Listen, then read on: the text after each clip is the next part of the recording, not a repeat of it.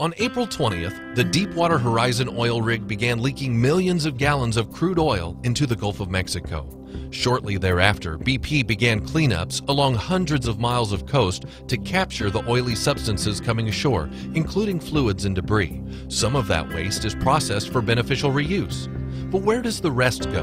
Let's review this process by following a tar ball that washed onto the beach. Much of the oil coming ashore is in the form of tar balls. They're created as oil breaks down and becomes weaker in the water. The end result is a small, sticky glob that is sometimes called weathered oil. As a precaution when handling the waste, cleanup crews follow OSHA standards, which require minimal protection like gloves and boots.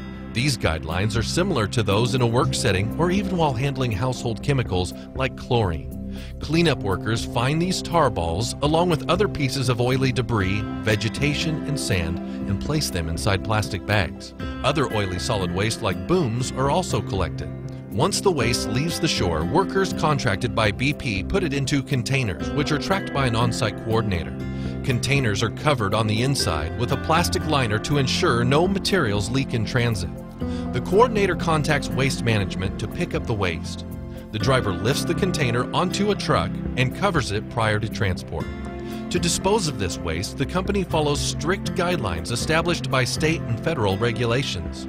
The chemical makeup of the tar and oil is sampled and tested by the State Department of Environmental Quality and the United States Environmental Protection Agency to ensure it is non-hazardous and that they are disposed of properly. Waste Management collects the tar balls and other oily solids and takes them to a staging area where the waste is inspected to confirm that only non-hazardous materials go to the landfill.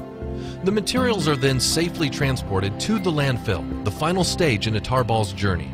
Think of a landfill like a bathtub. Both are engineered to prevent materials from getting out. When a tar ball enters the landfill, the risk of it spreading is eliminated. Here's how it works.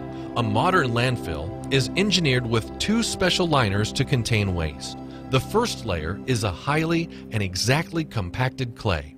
The second is a high-density polyethylene plastic, 3 times the thickness of a U.S. quarter.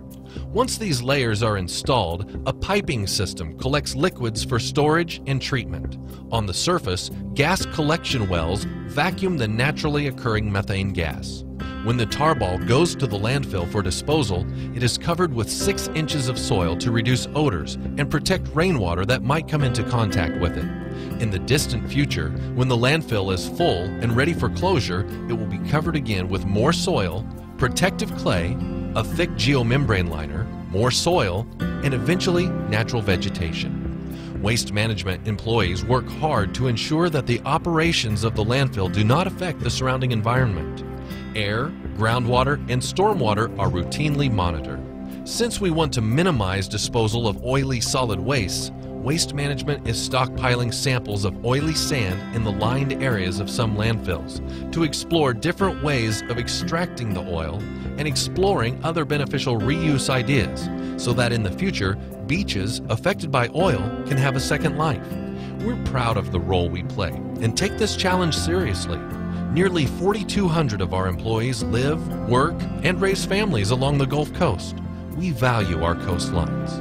For more information, visit WM.com.